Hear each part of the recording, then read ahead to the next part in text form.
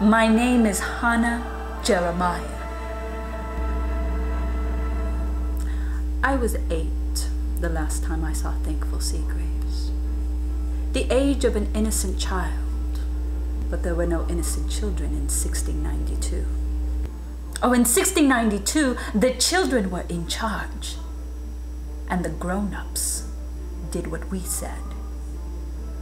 If Abigail Adams said Tituba had made her sign the devil's book, Tituba stood accused of witchcraft.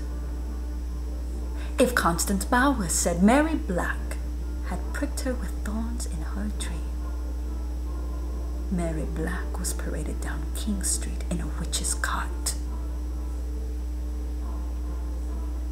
If I said Thankful Seagraves was bewitching me, forcing me to speak in the devil's tongue and to pray to an Indian woman standing on a black moon, Thankful Seagraves joined Tituba and Mary Black in the dungeon. Well, that's when I knew I had to make Thankful Seagraves go away.